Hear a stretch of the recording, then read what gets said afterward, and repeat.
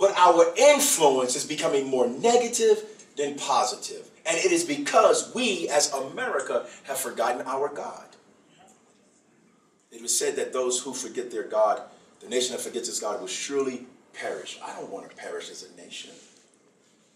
I don't want there to be a dismal outcome for my grandson who is only 7 years old right now. Every parent works hard for their child to succeed them. Is that right? So watch this here. My great-grandfather was a slave. I didn't say my great-great-great-great. My great-grandfather was a slave. That means I'm only 4 generations from slavery. But now slavery has taken an embodiment of a little bit different style. It's not just done with ethnicity. It's done by economic poverty. And why is that happening? It's because we believe that as long as I have more, I can keep you down there where I keep you quiet. That means that it's not talking to Caucasians against blacks or Hispanics. That's just anybody. Anybody who feels that they can place themselves upon a pedestal to look down on you because they're better than you. That's always a bad state. I was on a plane 4 months ago, and I was very tired. I was just coming back from an overseas trip. And I enjoyed the privilege of being able to sit in first class. But then a service member got on that plane in uniform. And he was going to the back of the plane. And I jumped up and I said, hey, take my seat. And he said, you sure? I said, trust me, you better take it quick. and I gave him my seat. Why did I give him my seat? I gave him my seat because I wore that uniform for 26 years.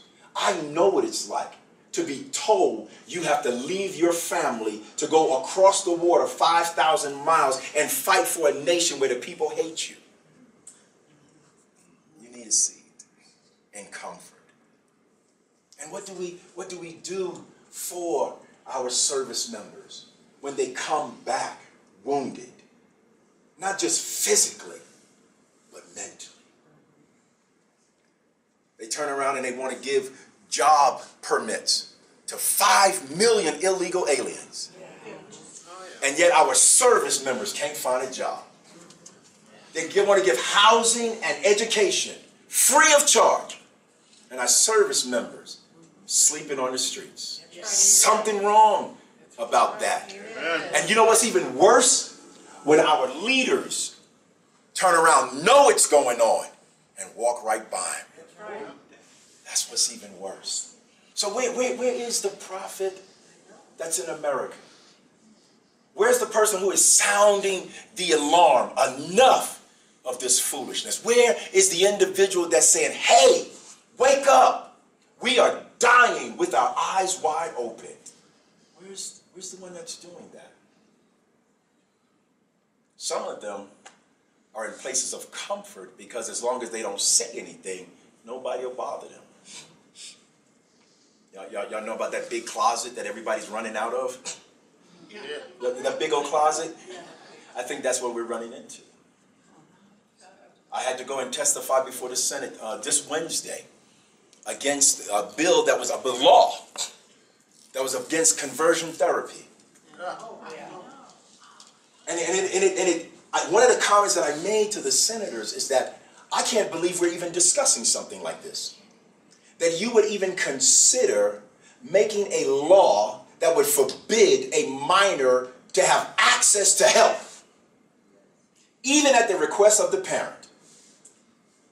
I said, you've overstepped your bounds as a government to step now into the home to take away the parental rights to love, govern, and honor and respect what is best for their child, not just what's convenient to an individual's agenda.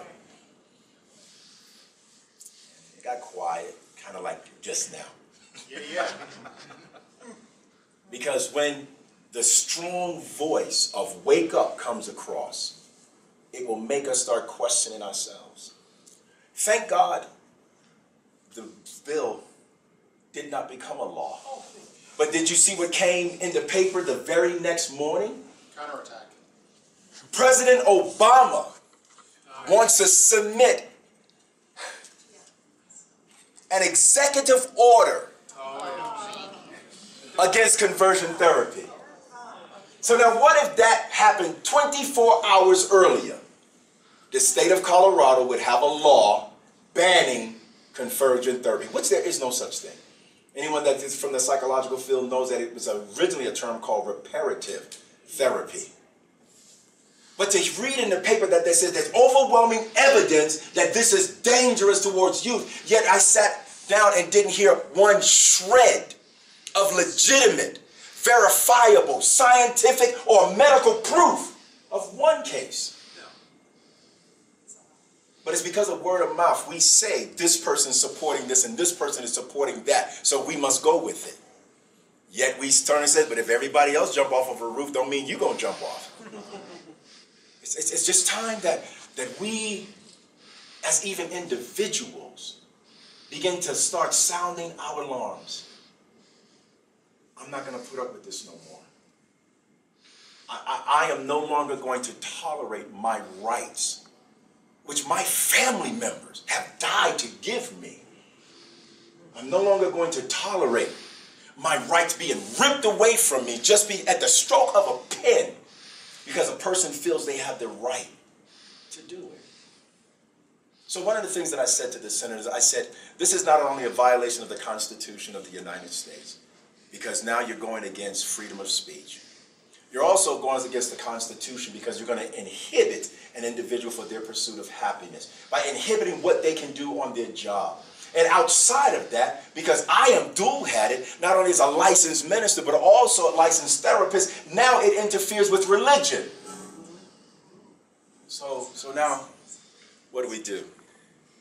We sit back with individuals that we voted in office to look out for our benefit, and they use their personal agenda to pass laws, hurting the majority for the benefit of the minority. Now, it's different when there's something illegal being done against the minority. That should happen. But why fix what's not broke? Amen. My mom used to ask me that when I would tear apart the television. Tear apart the toaster. Tear apart the iron. I wanted to know how it worked, so I later became an electrical engineer. My son did the same thing with cars that we brought him and everything, and now he designs cars. The Bible says, watch what the Bible says today. It says, train up a child in the way that he should go, that when he is old, he would not depart from it. That's not just spiritual. It is referring to the offices that if you have a child that's showing potential within the medical field, don't throw a football in their hand. Challenge them within the area of medical. If it's education, challenge them in the way of education. My daughter, she would sit down, she was only 2 years old, and she would pick up a book. It was upside down, but she acted like she was reading it. And now, I think she read her first 400-page novel when she was 10 years old. And I told my wife, I said, this girl's an avid reader, and I can't stand reading. So why don't I just give her my textbooks and say, read this to me, baby. It's gotten to the point that every American, every Christian American, should write to the President of the United States and to their senators and to their congressmen and say, in my Popeye's voice, I've taken all I can stand and I can't stand no more. This needs to stop. Your personal agenda is not why we put you in office. We put you in office to look out for us. Now watch this here. I listened to what Rush was saying, and that's a travesty. My mom was on welfare. I refused to be on welfare. My mom went on welfare because my father left the house. So when I got in a position where I could do something to assist my mother financially, you better believe I did my best at that. When I had to turn around and look where my great-grandfather lived, I said, I'll never live like this. I told my children, I said, you bet not ever live like this. And so when I tell my children, I said, yeah, I had to go into an outhouse. Yeah, I had to take a bath in a trolley, in a horse trough. They said, what? I said, yes. And they said, no, Dad, that's way back in ancient times. I said, oh, you think? You think it's way back in ancient times? Those who don't learn from their past are bound and doomed to repeat it again. It's okay. Thank you. Listen to this here in closing. I think it's time for America to wake up and acknowledge the dismal state that we are presently in, and refuse to allow the eroding of our nation to continue anymore. How do we stop it? One American at a time. That's how we stop it. I don't have to be in a position of authority to change things. You have just as much power as I do. Remember I said everybody get out your cell phone and call somebody? Can you imagine if everyone got out their cell phone and was saying, hey, listen to this, and that person said, wow, let me put somebody on, and then let me put somebody on, and let me put somebody on. I have 5,000 people on my Facebook account, and so if you take just 1,200 people on my Facebook and give them 50 people on their Facebook alone, I'm already reaching over 72,000. So how do we change? We change by connections. We change by networking. I want you to do something real quick. Give Derek Wilborn a big hand clap of praise right now.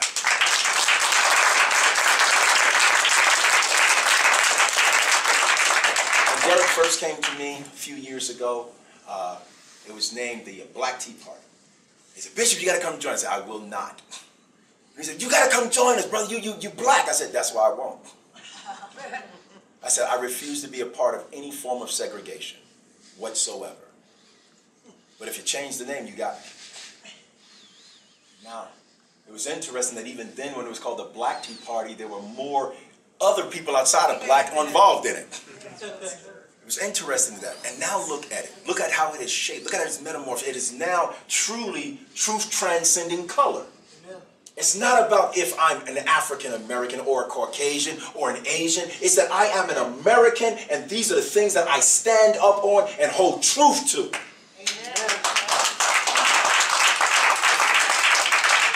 If we truly get to the point where we said enough's enough, we can bring about change.